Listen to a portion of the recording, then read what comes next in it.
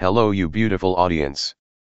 This is Reddit Stories and today's topic is: what are you sick of being romanticized or being portrayed positively? Poverty, it's always some family that is struggling but lives in some run-down apartment that is merely small and not modern, but is heated and furnished and always has some amazing view or rooftop access that makes them feel the world is really theirs for the taking. Nope nope nope. Unheated rat-infested roach motel with dangerous neighbors and a view of a fire escape. Cut electric, cut heating, dinner of saltines if anything. Poverty is absolute shit and can be a death sentence to your health and sanity. Terminal illness. It doesn't open your eyes, it doesn't give you a better outlook on life. Most of them are horrible degenerative diseases that scrape away people's lives bit by bit until they are ghosts of their former selves. Growing up in the hood. Sure, the story of triumph and making it out is great.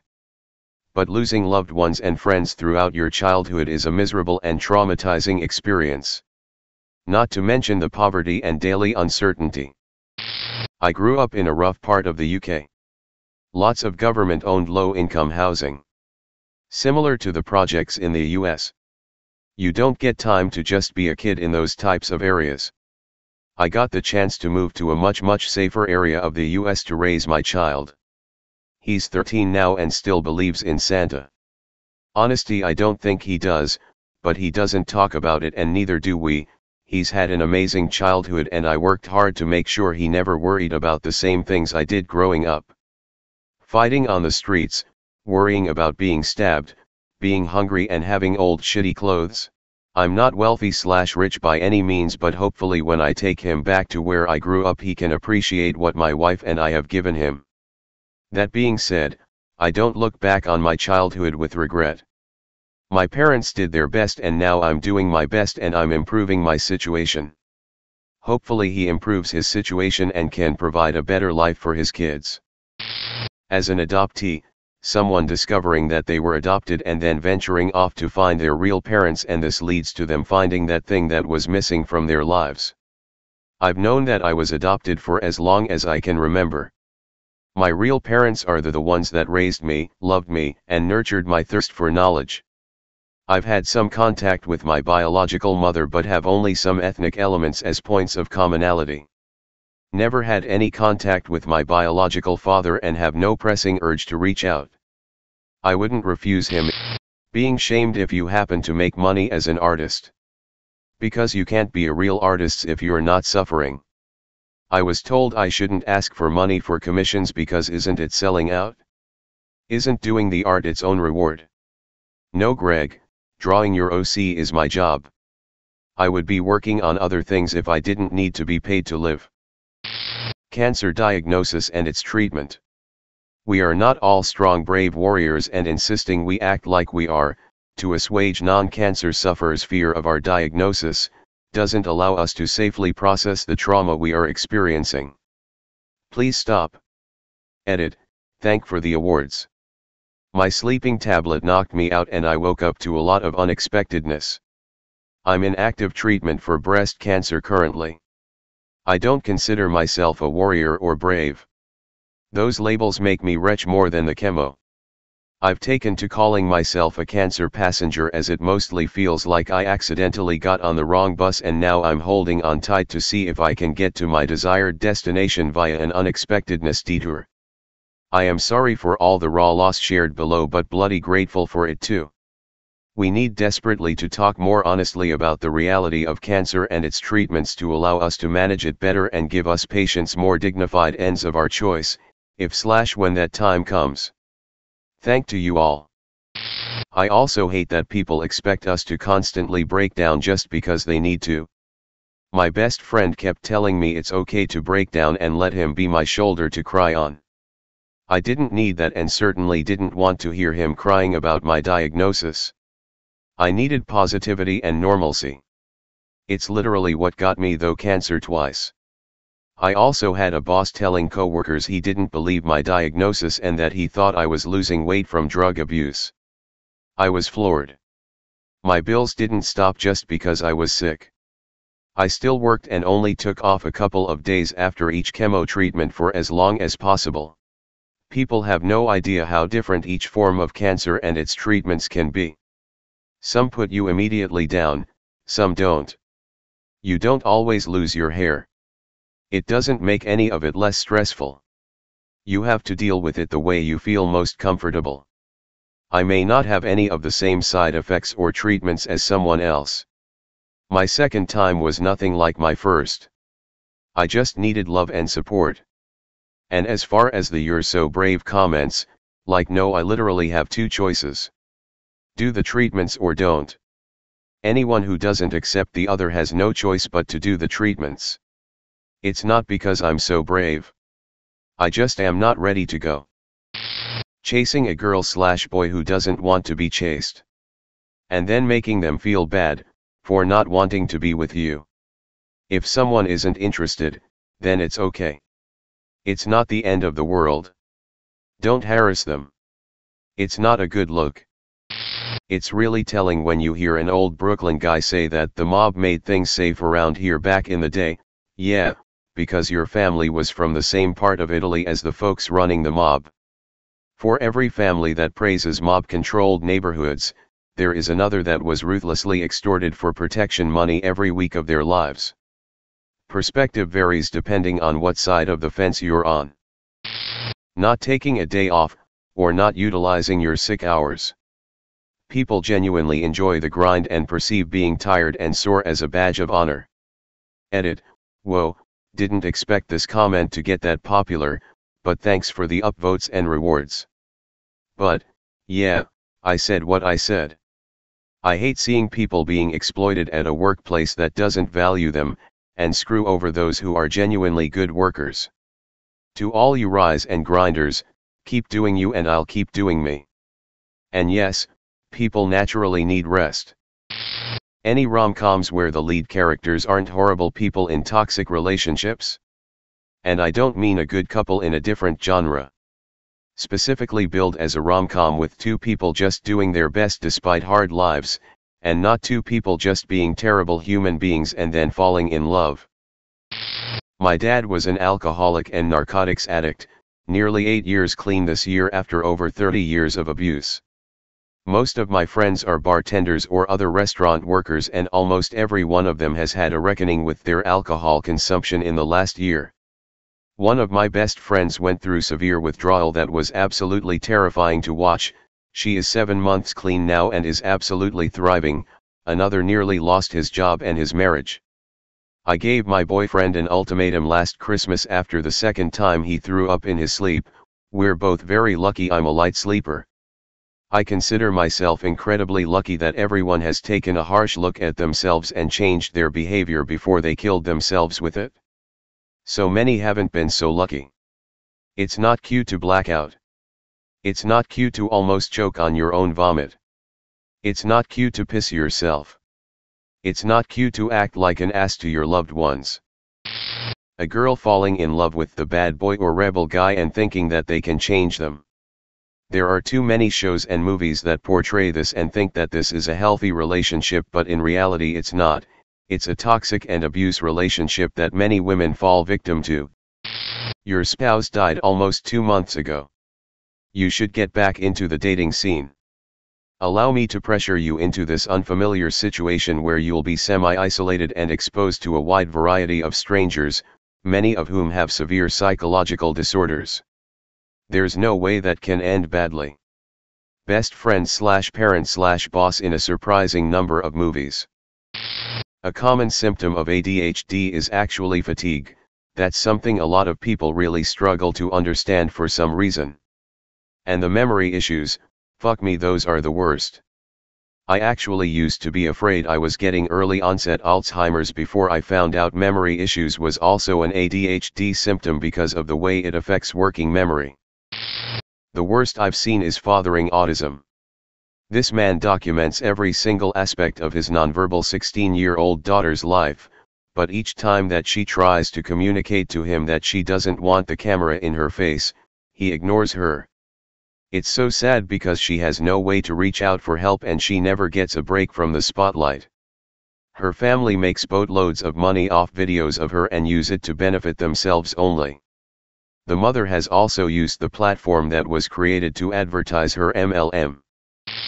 A few months ago I sent a very rude reply to a message a guy sent me.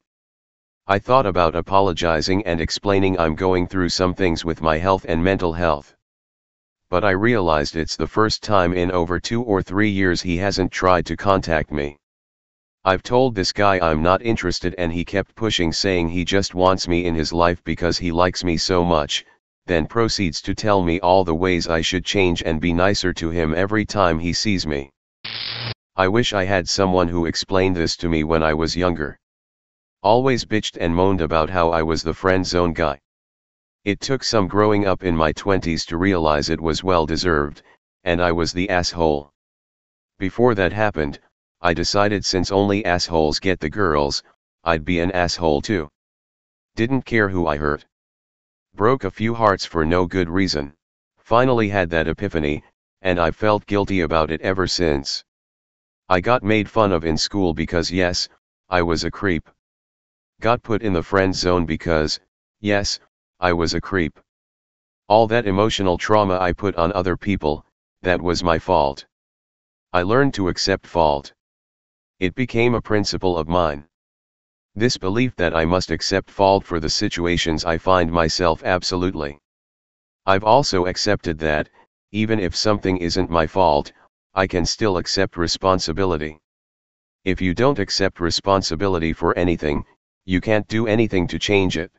It's an extremely long and loopy rabbit hole, but the about face of having to understand my actions dictate how I'm treated and the situations I find myself in, it really changed me as a person. Not just in the personal relationship sense, but for everything. Women shaming other women is the real issue in offices. One of my co-workers at an old place took her entire 3 months of maternity time and another older woman was bitching about her being gone, saying when I had my 3rd kid I was back at work 5 days later. And I was just sitting there thinking, you realize that isn't a flex, right? You're a new mom and you chose a shitty office job over your newborn child. I used to work with girl who would make fun of a colleague's boyfriend, called him ugly and all sorts of horrible things, then turned around and said she fancied a famous guy called Richard Ramirez. I was shocked.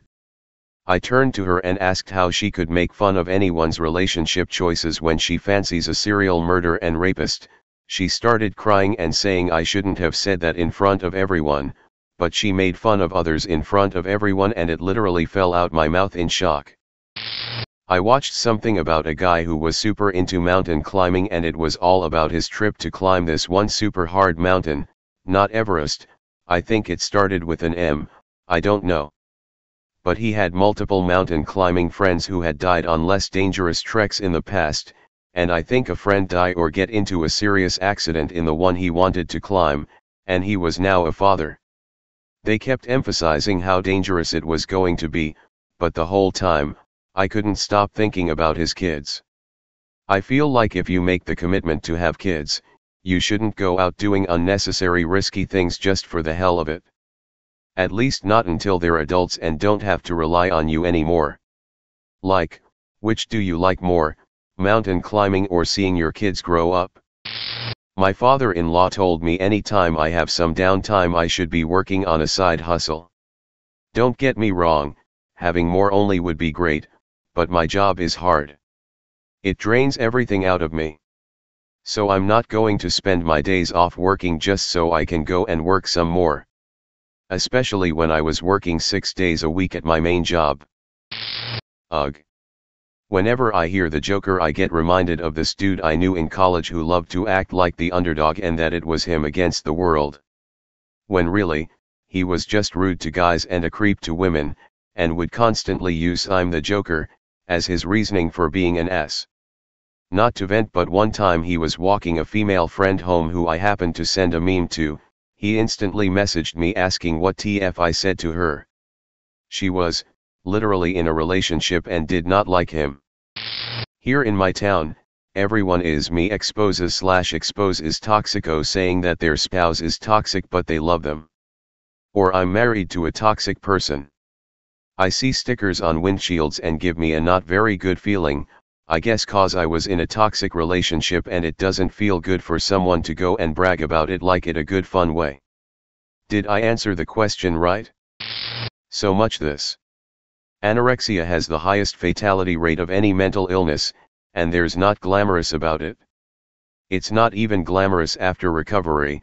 If you manage to make it there are all sorts of health complications that last well past active disease state and into the rest of your life.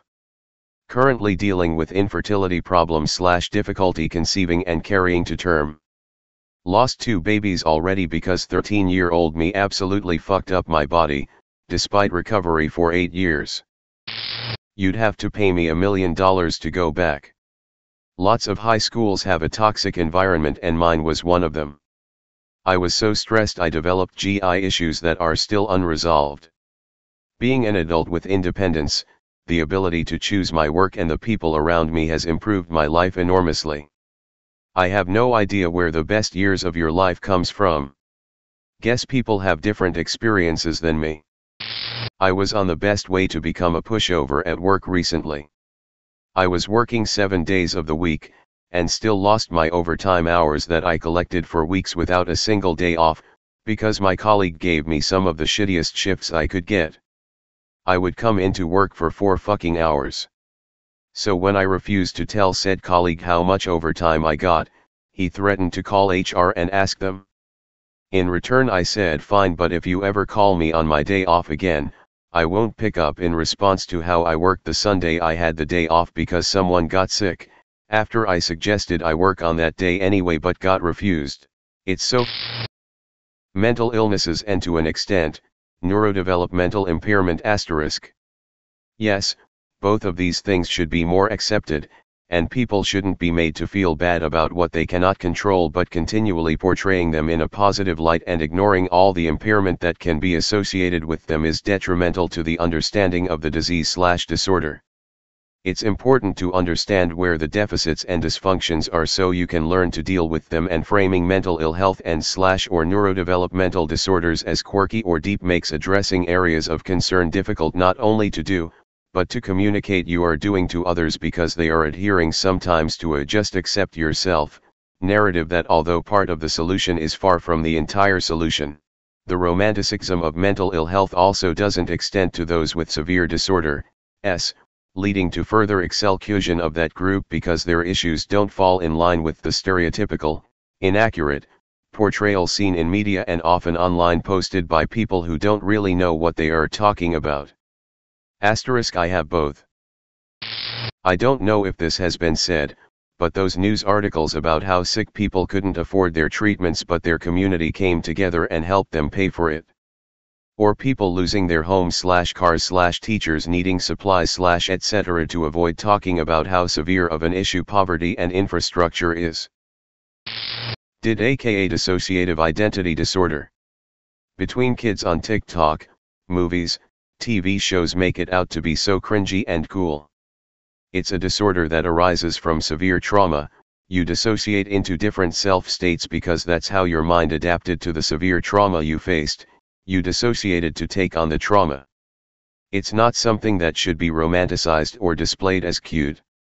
Dissociating into a different self-state can be scary and very vulnerable. As a survivor living with DID and CPTSD, I want awareness brought to DID in a respectful and dignifying way. Some psychiatric professionals don't even believe in it, and people who have DID do not get the proper trauma-informed help. Not only DID but mental health conditions in general. Depression / bipolar / schizophrenia are not an edgy or cool trend.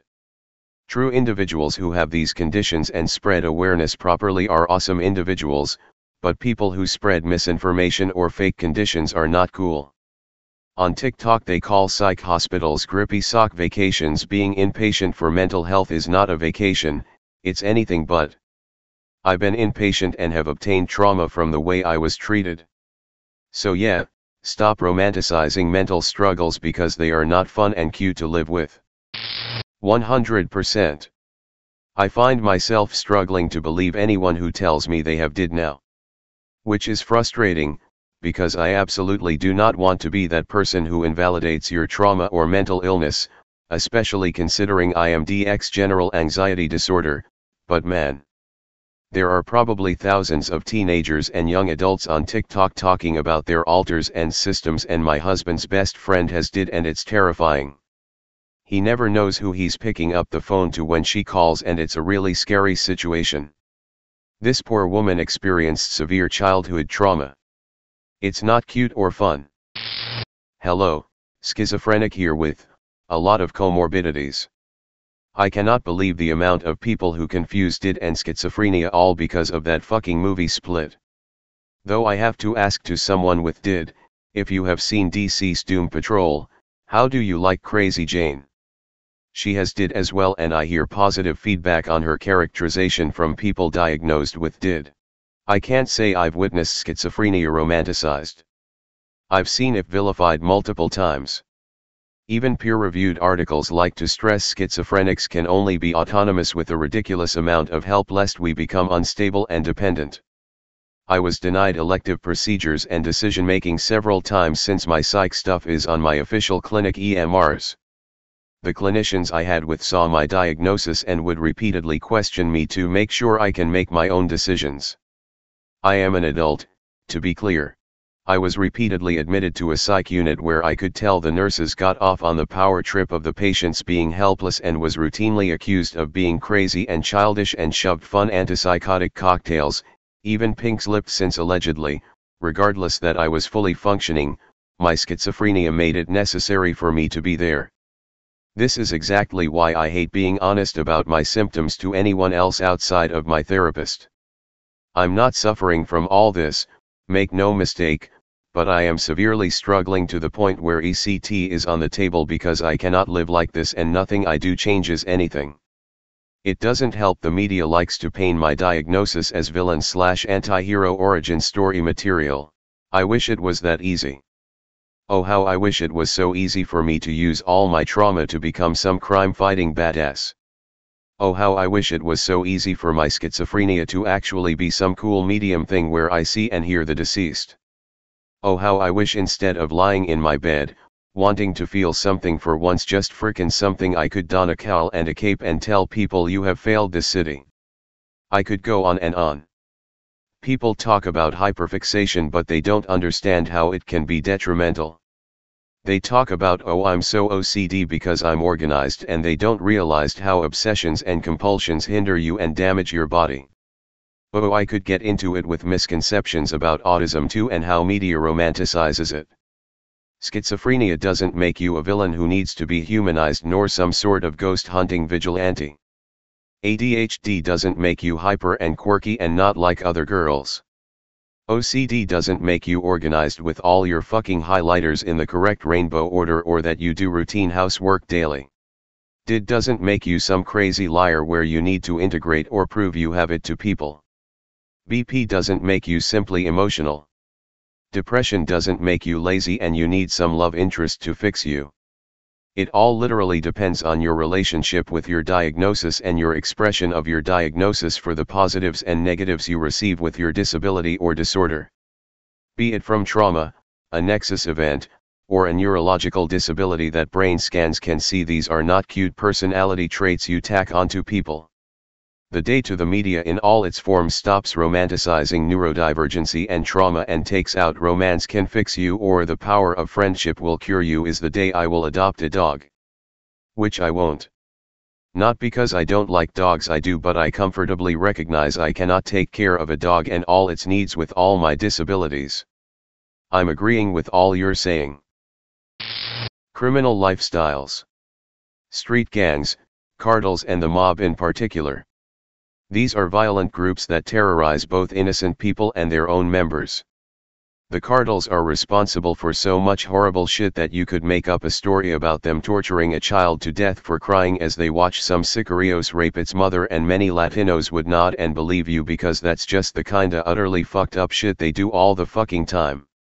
Street gangs have children act as dealers and mutilate/beat/kill them for not making enough money and traffic countless women into prostitution, getting them hooked on heroin so they're rendered helpless. The mob terrorize innocent people and extort their own communities and anyone else they can get their claws into to bleed them dry of every dime they have, as well as killing anyone who so much as looks at them the wrong way. These are bad people, very bad people who don't deserve an ounce of respect, let alone admiration. People fighting or being a fighter with cancer or other terminal illnesses. People don't die of diseases or choose hospice because they are quitters. People who choose to die with a focus on comfort and quality of life should be labeled fighters too. They are just fighting for something else. I've had to deal with this. A co-worker I was friends with insists on touching me. I don't generally like people touching me anyways, but will put up with people touching my arms. This guy insists on rubbing my arms up and down and sometimes rubbing my side, like from my waist to below my armpit. I kept telling him not to touch me and he just ignored me, to the point that last week I just screamed and swore at him to never touch me again. I'm barely civil to this guy now and he keeps asking me if we're good and I keep saying no. Being sick, going to the hospital, working in the hospital, being a doctor, being a nurse. It's not fun, it's fulfilling. It's stressful. We give up a lot of personal life for it. We make money, yes, but there are hordes of administrators both inside and outside of the hospital whose literal job it is to decrease our pay by any means necessary. Now we have to deal with misinformation campaigns designed to profit off of people's healthy skepticism and unhealthy social media habits. FSCKU Facebook. FSCKU alternative medicine booksellers and supplement salesmen. You harm people. Yes, COVID-19 is real. SARS is real and it's a horrible way to die. People die alone, afraid, unable to breathe, or sedated on a ventilator without so much as a final goodbye thought or dream for the world. And yet people have the nerve to blame us for the fragmented system they created. Well, guess what? If nothing changes, you'll die an abrupt, or painful, or very, very expensive death too, and have no one to blame. I think the skinny thing is meant to play up the tragedy and shock, like OMG look, this girl thinks she's so fat when she's clearly not. If you want an actually good take on an eating disorder from the opposite gender, I would actually recommend the episode The American Dad After School Special from the show American Dad. It shows the grown adult father Stan realizing he has become overweight and then develops an addiction to exercise.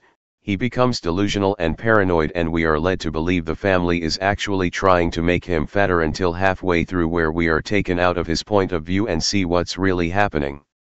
His family were just trying to make him eat normally again, and he's actually dangerously underweight, and the trainer he's been seeing is actually a delusion. It's got jokes and stuff, but it's actually really well done. They even make a joke about the gender imbalance when Stan goes to group therapy and the therapist keeps calling him lady or ma'am even when he tells him he's a guy. Tragic gay characters and the bury your gays trope. Just because a person is gay doesn't mean they are automatically hot suicidal druggies that are doomed to suffer. I think it's good to remind others of the history of abuse toward gay people and the struggles involved.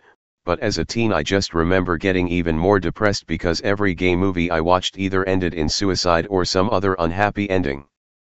Didn't help to see all the gay characters getting killed off on TV, becoming martyrs, or getting into romantic toxic relationships.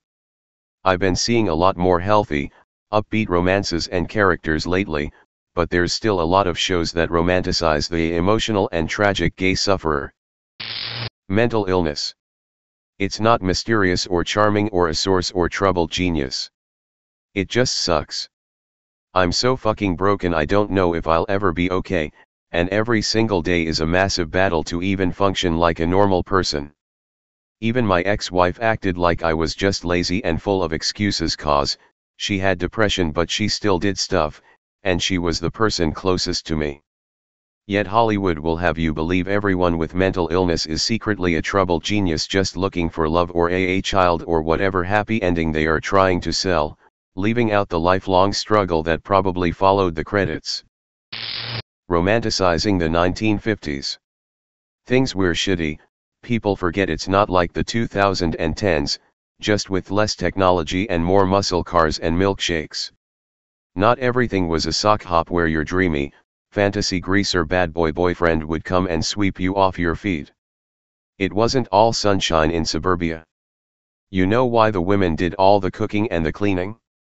Because the men were at work for insanely long hours, doing so much mind-numbing or back-breaking work to make money, to come back and support the wife and children he never gets to see but was socially obliged by society to have.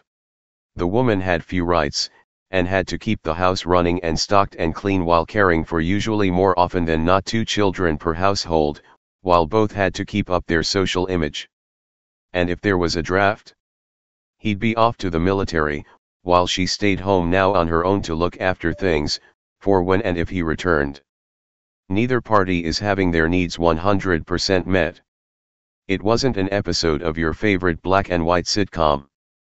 But still there are people who will drool over the idea of a 1950s romance, or gross men online who push and chase that 50s trade wife material bullshit. And all the people who claim that manly men were left in that decade. High schoolers were treated like adults, dynamics were the way they were for a reason. It wasn't good. This marks the end of the video. If you liked my content, consider subscribing as it helps me a lot. See you until next time.